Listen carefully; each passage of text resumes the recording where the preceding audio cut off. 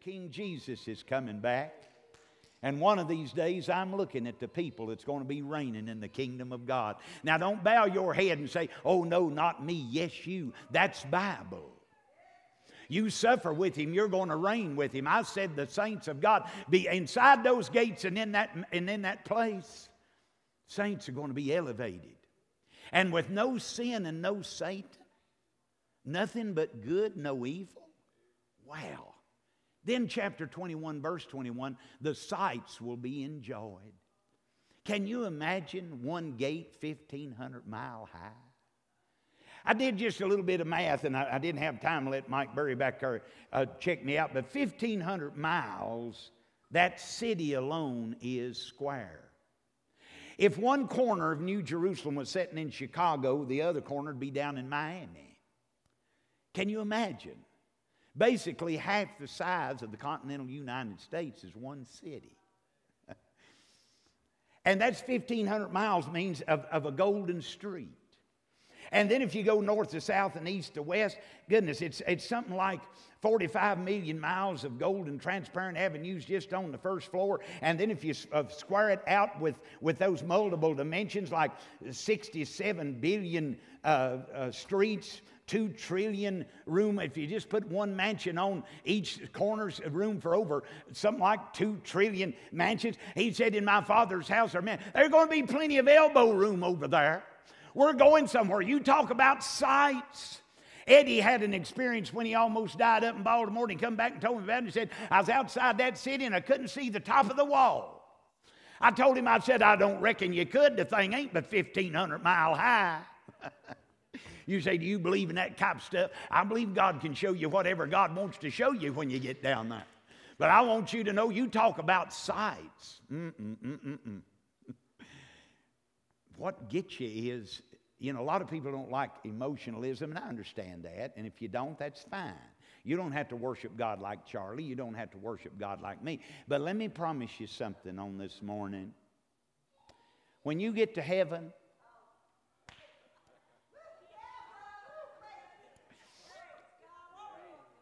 the voice came out from the throne and said, praise ye our God, all ye his servants, and ye that fear him, both small and great. And it sounded like mighty thunderings. People saying, hallelujah, for the Lord God omnipotent reigns. I haven't seen my precious little granny since 1983. Saw her over there at the ICU in the old Smith County Community Hospital and kissed her on the forehead and told her I'd see her. And little did I know that that'd be the last time I'd see her alive. That was 1983. One of these days when I see that big old 1,500 mile gate, I ain't going to pay no attention to that thing. Maybe one pearl. You ain't going to pay no attention to that. Because there are people inside those gates that you haven't seen in a long time. And the last time you saw them, they may have been holler-eyed, gape mouth, looked like death. But I promise you, ain't going to look like that the next time you see them. I can call names all around this room, and I don't want to bring up hurt feelings. But Linda, little Jamie's been doing fine all these years. And one of these days, we're going to see him again. I'd like to be close by when I see Linda's face. You're going to see your mommy again. You're going to see your dad, your brother, your sister. They're going to be there. And there's going to be peace and no sin, no Satan. Saints elevated, sights enjoyed. But down in the middle of town, 750 miles down a pure, transparent, golden boulevard, the place of God. And what that means is just perfection and peace. There's a throne. And there's the spring of the water of life. It rushes out from the smitten rock. And the spray from that pure water and the light that's there on the throne goes through that spray, making the most beautiful rainbow that you've ever seen. Predominantly green, welcoming us old inhabitants of earth home. And then it's scarlet, crimson like red. That's redemption, eternal. And I want you to pause just a second. And there's a man on that throne. And he stands to his feet with outstretched arms. And he says to you, welcome. And you'll see him.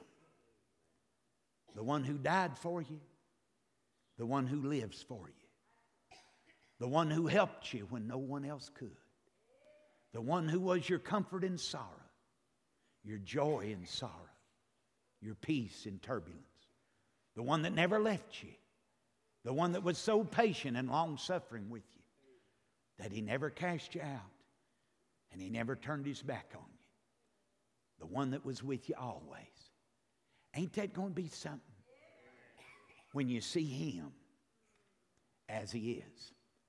And the splendor of all of that will be forever. 22 verse 5, it ends with this. Forever and ever and ever. It'll take a gazillion years just to see everything once. Somebody dared say one time heaven will be boring. It's the absolute opposite of that. It costs the Lord everything to get us there. So how good do you think it's going to be? It's not entered your mind or my imagination what it could be. You remember some of you, I told you what happened to me one night when I was in a lot of pain with an old kidney stone, and Janet gave me a pain pill. And what it seemed like just a minute or two had been like hours, and she finally woke me up, and I got aggravated at her for waking me up because me and Jesus is on the other side over there. And wasn't nobody but me and him. I got to thinking, Jody, I said, I've never seen such a beautiful place, Lord, but I got something on my mind here. See, I never seen him face to face. I just knew it was him beside me, Bill. And I know it was a dream, and I don't put a lot of stock in dreams. But I remember thinking so strongly, Bimbo Blevins might have thought I was a pretty good fella, but I can't be this good. I surely ain't the only one that made it to heaven because there wasn't nobody there but me and the Lord. I couldn't figure that out. So I remember asking the Lord, where is everybody? He said, oh, you want to be with everybody else? I said, yeah, I'd kind of like to see some folks. He said, well, the deal is, you're like me over here, and I'm omnipotent. I've brought you into the family, and I never thought about that. Been to Bible college and everything else, never heard of that concept. I said, what do you mean? He said, you can be anywhere you want to at the same time or multiple times or whatever. You want to go downtown and see everybody? Or if you want to just be out here with me, you're just like me now. And I said, Lord, it'd be nice to see everybody in an instant. Our band here is good, but I ain't never heard no music like that. And there was throngs of people, and it was all glorifying Jesus. And the peace was amazing. There was absolutely no worry, absolutely no stress. And about that time, somebody got shaking on my shoulder. You all right? Looked up there, and there's my wife. I said, daggone you. I was getting ready to join in the singing. She said, well, I just want to make sure you was all right. I said, I'm better than all right. I don't know if that was real or if that's just a dream, but I'll tell you one thing. I can't explain how good it's going to be, but I can tell you this. It's going to be forever. There won't be no car wrecks. There won't be no suicides. There won't be any cancer. There won't be any stress. There won't be any drug runners and dope pushers. All of that will be far behind. Inside those gates and in the place that's prepared for you. Now listen to me. If you want that place, you've got to trust Christ. And one of the greatest things He wants us to do is not be ashamed of Him.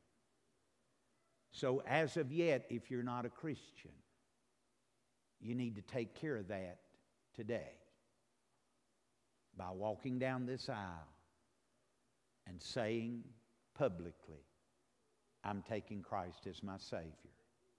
And before you ever take a step back there, as you take that first step, He'll write your name down. And you'll feel so much better. The first step's hard, but all the rest of them are easy. And one of these preachers will get with you up here at the altar, one of these Christian ladies. And they'll show you what the Bible says, not what we think, but what God says. For faith comes by hearing, hearing by the Word of God. And in a moment, you can be forever changed, saved by the grace of God. And know that one day you too can stand within the gates and see your place.